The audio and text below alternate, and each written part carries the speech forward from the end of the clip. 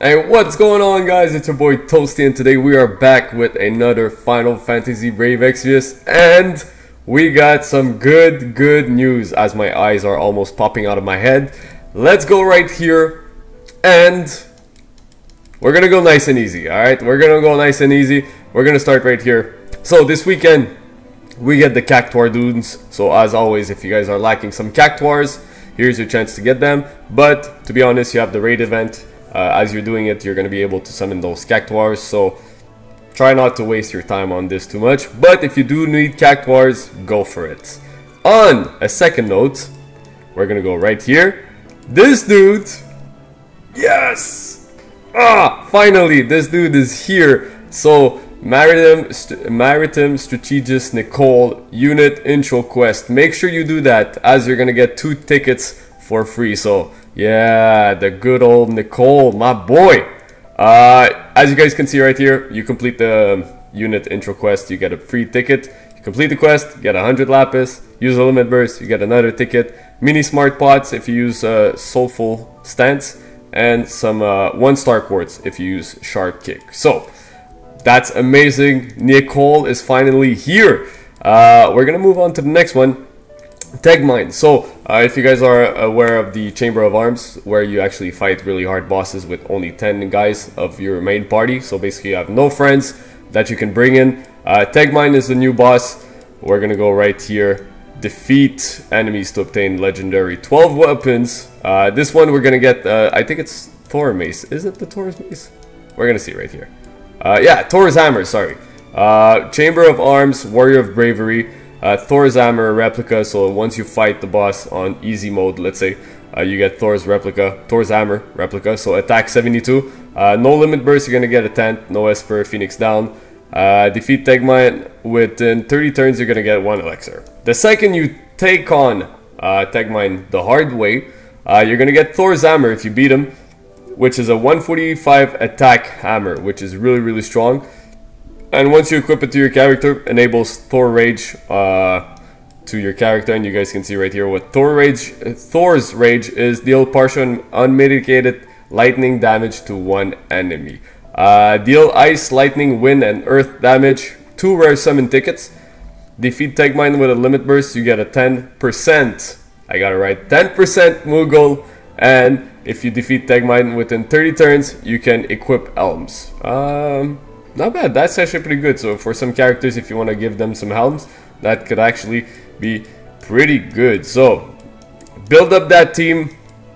If you get CG Nichol, trust me, that fight could be a little bit easier, since you're going to be able to survive a little bit more. So that's pretty cool. We're going to get it on Thursday after the maintenance. So that's going to be really cool. And now let's move on to this. Oh wait, I missed one. Right here. Also, this week, Final Fantasy IV event, a new highly difficult quest, Crystal Chamber Battle with Kain. This is going to be really fun. You guys are going to be able to take on Kain. You guys can see right here, not vulnerable to any break, so you cannot break his attack, magic, defense, or spirit. But Man-Eater can still prove effective, Kupo. So we cannot break him, so we're going to have to make sure that we're careful about the output of damage that he's going to do to us. He's probably going to go all physical, so maybe 100% evoke, 100% evade tank will be really good with provoke, or just AoE cover. Man, it's becoming really hard to say these words.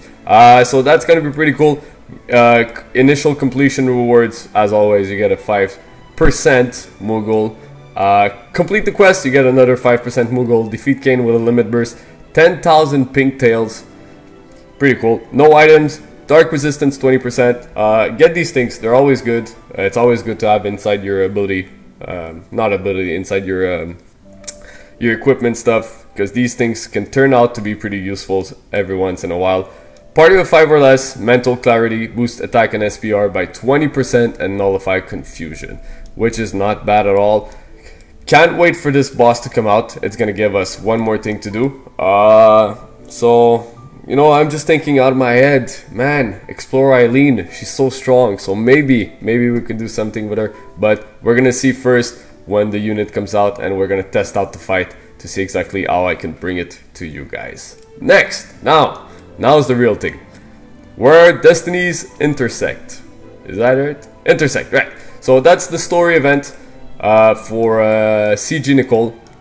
If you guys are lacking some of those beautiful ability crysts, now it's going to be your chance to farm them.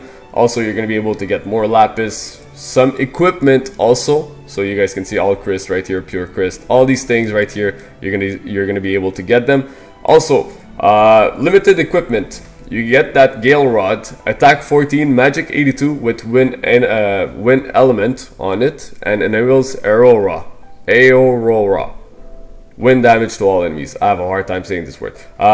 Good equipment, newer to the game, or if you're an OG veteran in the game, still fun to have these things because you never know when you can use them. So not bad at all. And you got Merald's belt, MP 20%, attack magic, defense, attack magic 5%, and defense and SPR plus 5 on the raw stats. This is going to be the team you're going to be used to. You're going to be able to summon for, and we're going to talk about them right now. Man, there's a lot of things. And there's going to be one more news at the end of this video that we're going to have to cover. So let's jump into the featured summon. Guys, if you are new to the channel, please drop a like, subscribe for more. And now let's talk about this beautiful banner that we have here. So, the main thing that I'm really happy about, this guy is the only 5-star base on this banner. These two are 4-star and these two are 3-star, which is really great because it boosts up your chance on getting Nichol inside your party or your pool of units that you already have. So that's really cool. Major boost. We're gonna go over the unit real fast. Not much to talk about. I'm gonna do a unit review when the whole banner comes out. It's gonna be a lot easier. And let's just go over the things real fast. So you guys can see right here, he's really high on MP because his moves are going to drain a lot of MP out of him. But he's really strong. So, Strategic Cape, that's his Trust Master. Defense 40, Magic 52, SPR 38, MP 20%, Ice and Water Resistance 50%. So that's really strong. Link Stance enables specific abilities to be used twice in one turn. Soulful Stance, boost attack, defense, magic, and SPR, and gradually restore HP for all allies. Impregnable Stance, reduce damage taken for all allies for 3 turns. So these two are already really good, and he has a lot more good stuff in this kit, and we're gonna talk about it maybe on Friday or Saturday. I'm gonna pull out the video with the unit review, and you guys will see how good he really is to make your team survive. Then we got our Black Mage, Lexa, Magic 178, which is actually not bad. Boost magic and SPR when equipped with a rod, that's her Trust Master. She has Liber Magica, deal partial unmitigated damage to all enemies. Then she has Wind Walker, nullify confusion and boost wind resistance by 30%. And she has Rod Decoration, boost MP and magic when equipped with a rod. So, she looks really cool. I can't wait to get her. I hope I get her. She looks really cool. And, you know, it's always fun to see those new units, the way they look. Next one, this one looks badass. The Swordsman, Elbis. Eye on HP, really good Trust Master, Flaming Blade Agni, great sword, attack 125. It grants you fire resistance 15%, and it's a fire weapon, so that's really good. Especially if you want to chain those fire chains or whatever you want to do. This is really good, and it's a strong sword. Featured abilities, he has Blade of Destiny, damage one enemy with random power. Double End Plus, boost attack when armed with a one-ended weapon with the other end empty. Basically, just regular double end.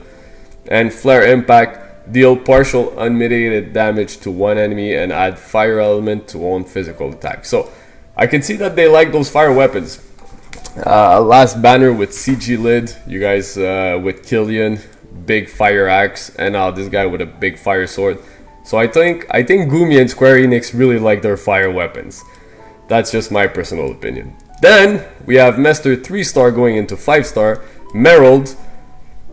He's okay, he's just a cat or a tiger cat, whatever, with an axe. Trust Master, axe 120 with lightning element, which is not bad at all. His featured abilities, I don't think you're going to be using him that much. So Flash Axe, lightning damage to all enemies. He has Beast Killer, and Upcharge, boost own attack, and fill LB gauge, which is okay for a 5-star. Then you got Charie. I like that. Actually, the Ice Headband is really good. HP 15%, MP 15%, and SPR 10%. That's really, really good to put on your healers, especially that MP boost and HP is really good. She has Dragon Magic Dance, boost magical damage against Dragon Monster, and fill LB gauge for one ally. Then she has Dragon Blade Dance, basically the same thing, but now you boost physical damage against Dragon. Chance of charming one enemy, that never works, so forget about this one. I'm out of breath. It's crazy. So this guy looks really good. He's really strong, guys. Whatever you do, try to pull for him. Keep your tickets. Put in some Lapis, because he's totally worth it having inside your party. I think we have one more. Do we have one more? Yeah, we got to go in the notices. New units to awaken. So basically, Charie gets her 6-star. Nothing crazy there. But, you know, gradually limit burst, gradually restore HP and boost defense and spirit for all allies. It's okay. We'll see once the data mine comes out of her. Maybe her moves are a little bit better or something. But for now, she's just a regular 3-star going to 5-star. That's gonna awaken to a 6-star. And the last one, ability awakenings. You guys will be able to awaken your Rayjack, Kaliva, Barusa, or Toby. We're not going to go over the moves right now, but I really like the fact that they added the percentages, so it's easier for players to see exactly how much it's getting better. So the stuff of Legend, Sword Mastery, you guys can see right here, he's getting all of these things awakened, and even Barusa, we're going to, whoa, that was really fast, Kaliva, and Toby. So all these things right here, not bad at all. I really like the fact though the percentages is really, really good on all of this. So you guys can see everything in your in-game news, which is really cool, really cool, really cool. And the last one, as we're going back here, actually we're just gonna go back to the main. A little bit spoiler on actually, if you guys know Clake Usolt or Owl on YouTube, actually they're the one who brought the news. The June banner, wait, this thing is still loading, still connecting. The June collab with FFBE is going to be Just Cause 3. So you guys will be able to pull the units.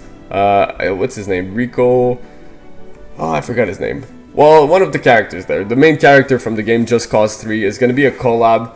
And hopefully if this guy is as good as Explorer Island was, it's going to be really, really good. And I'm anxious for that. It's fun when they collab with other games, different type of games, and they bring the units into this game right here. So that's it for the news, guys. Like I said before, if you're new to the channel, please leave a like, subscribe for more, and I'll catch you guys next time. Peace.